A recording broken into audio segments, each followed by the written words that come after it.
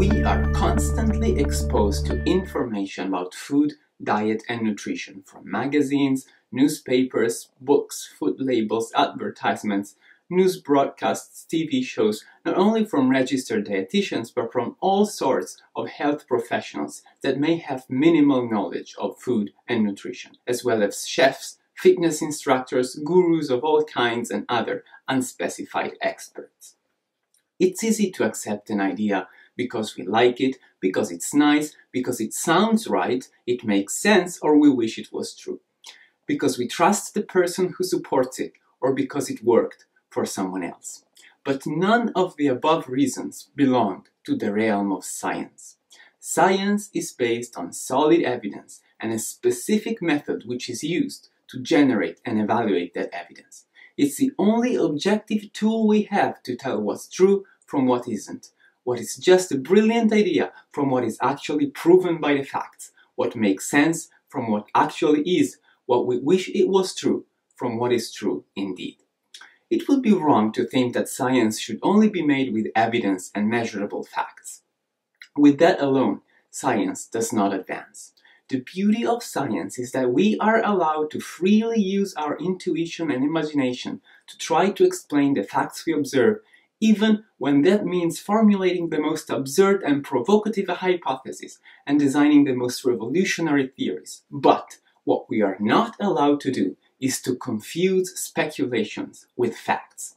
If an author wants to write a diet book, say the purple cucumber diet, and explain why he thinks this is the best solution to lose weight and forever be healthy, he has every right to do it. But what he cannot do is selling what's nothing more than his own ideas as if they were proven facts or universally accepted truths. Unfortunately, many popular diet books do just that. So before we even start discussing food and nutrition, I want to give you a couple of tools to be able to be more objective when you're faced with new information concerning diet, food, and nutrition. The very first thing we need to understand is the difference between anecdotal evidence and controlled experiments. In most popular diet books, you'll find case reports that may sound more or less like this. There it was, Mr. So-and-so, sick and wasting away, his doctors had already given up on him, and there I came, I had him follow my purple cucumber diet, and lo and behold, before a couple of months, all of his symptoms has disappeared, his doctors were bewildered, his body weight was normal, his blood tests were perfect, he had never felt so well and energized his whole life, and he was happily running in the sunshine. Well, this is what we call an anecdotal case, that is, the story of one specific episode. Even accepting the truthfulness of the story, in science this has no demonstrative value whatsoever because there's nothing to indicate that it's not just a coincidence. Maybe the unexpected recovery of Mr. So-and-so was indeed due to the purple cucumber diet, but maybe it has nothing to do with it, and he got better for completely different reasons. Maybe he would have improved even without the diet. Imagine you have a cold and I tell you to wear a red t-shirt. The following day you are feeling better and I come and say, see, I was right that wearing red makes the cold go away. You would likely answer, what are you talking about? It has nothing to do with it. My cold resolved by itself because I stayed in bed. The fact that I was wearing a red t-shirt was just a coincidence.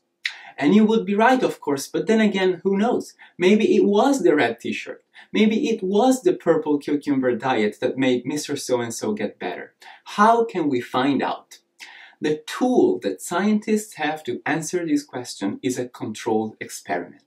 We could select 20 patients just like Mr. So-and-so and then randomly assign half of them to follow the purple cucumber diet and the other half to follow a regular diet, everything else being the same. If patients on the purple cucumber diet group get better significantly more or significantly faster than patients following the regular diet, then we can say that there is an association between the purple cucumber diet and the patient's recovery. But bear with me one more minute. The fact that we have now proven the existence of an association still does not imply that there is a cause-effect link. For example, did you know that ice cream sales are associated with jellyfish bites in coastal areas? Indeed, it has been shown that on those summer days in which ice cream sales are higher, jellyfish bites increase. Does that mean that eating ice cream somehow attracts jellyfish? Maybe, but it is much more likely that there is no direct link between these two events, and instead they are both consequence of another variable, heat. In hotter days, people buy more ice creams to alleviate the heat, and for the same reason, they also take more baths or spend more time in the ocean. Because they bathe more, the odds of being bitten by a jellyfish are increased. The fact that the two events occur together does not imply that one causes the other. In Greece, researchers observed that there is a very high consumption of olive oil and a very low incidence of cardiovascular disease. Does this prove that olive oil prevents cardiovascular disease? Not necessarily. Maybe they use a lot of olive oil because they have a lot of olives because there is a lot of sun. And because there is a lot of sun, they make a lot of vitamin D in their skin, which protects them from cardiovascular disease. So always remember, association does not imply causation. Designing controlled experiments is not always possible, especially when we want to evaluate the effect of whole dietary pattern over the long term, because they would be prohibitively long, expensive, and require incredibly large number of study subjects. In these cases, scientists rely on epidemiological evidence, that is, studying the outcomes of a large number of real-life cases and controls, chosen with appropriate and objective criteria, in large enough number that the outcomes can be of statistical significance. The big problem here is of a different kind, and it's what we call confounding factors. Suppose we want to see if a vegan diet carries a lower risk for heart disease. Well, you may think that's easy. Let's just find a bunch of vegans, say 1,000, and then 1,000 meat eaters, and let's just record their rate of heart disease over time and compare them to see if it's lower in vegans. Well, if we do it like that, chances are that indeed we will find out that vegans have lower rates of heart disease. But is it because they don't eat meat? Most people who go on a vegan diet are health-savvy in the first place. They are more careful at designing a healthful, balanced diet in general. On top of that, they likely don't smoke, they don't drink alcohol, and they are on average more physically active. No wonder that they suffer less of heart disease. But if we want to tease out specifically the contribution of the vegan diet in itself, we will have to adjust for all the confounding factors. That is, everything else being equal, same level of physical activity, same use of alcohol or tobacco, and so on, do vegans still have less heart disease than meat eaters? As you can imagine, doing such an investigation is extremely difficult. If you're curious about the answer to this specific question, in light of the evidence we have, it turns out that if meat eaters also eat enough fiber, fruit, and vegetables, their risk for heart disease is about the same as vegans. But what's important to remember now is that just one or a few studies are never enough to make a final conclusion about the reality of things. The universally accepted nutritional guidelines that we will study in this course are never based on just a bunch of studies, but on a large body of numerous, consistent, and replicable evidence that have been generated at many different levels: mechanistic level, cellular level, biochemical level, chemical level, epidemiological level, clinical level, in a way that everything fits and points to the same conclusion, convincingly supporting a theory to the point that we are confident to make practical recommendation to the population. Unfortunately, many popular diet books and gurus don't follow the same rigorous standards and make recommendations, or worse, base entire theories on just one or two scientific studies, and sometimes not even that. References. The devil can cite scriptures for its purposes, the saying goes. And this is true with scientific studies published in peer-reviewed literature too. Making a statement and referencing a scientific study always creates a sort of authoritative aura. But if you handpick and magnify those studies that support your ideas and ignore those that are against, all you are doing is distorting reality. If you conveniently select the parts of those studies that you like, or report their findings in an inflated way, you are not being objective. If of the studies whose conclusion you find convenient, you focus on the outcomes, and of those that go against, you focus on flaws, limitations, or conflicts of interests, you are not being honest. Every study has limitations. Simply referring to scientific studies is not enough to make conclusions. Take these two books. They propose eating models that are diametrically opposite. One advocates for a totally plant-based diet, the other recommends meat for breakfast. And yet both are not only interesting and very well written readings, they are both based on solid evidence and written by respected and honest scientists. How is that possible? The thing is, the right way to use the scientific evidence is asking a question and then look for all the available evidence. And if it lacks, design new experiments. This way you will find evidence pro and evidence against, and you can weigh the evidence. The wrong way of using the scientific evidence, on the other hand, is starting with a preset mind and your made-up conclusions and then look for the evidence to support it. Chances are that in the hundreds of thousands of studies that have been performed in the history of science, you will always find something that agrees with your ideas. But if you focus on that alone and ignore everything else, all you're doing is a disservice to science. Mass media and social media often report such oversimplified versions of the information to the point that it becomes distorted. One thing is doing an experiment and finding that a molecule in red meat may create a toxic compounds in your intestine. A much different thing is tweeting, "Researchers finally prove that red meat can kill you." If you read a scientific paper, you'll find plenty of "may," "this suggests," "we hypothesize," "it could potentially result in," and then "the limitations of this study are," "more research is needed to confirm," and so on. These gray zones usually get lost when the news trickles down to the medias, blogs, and social networks. And because of that, it is very common to be faced with apparently conflicting information, which only confuse and frustrate the consumer. Scientists discover that chocolate prevents cancer, you may read one day.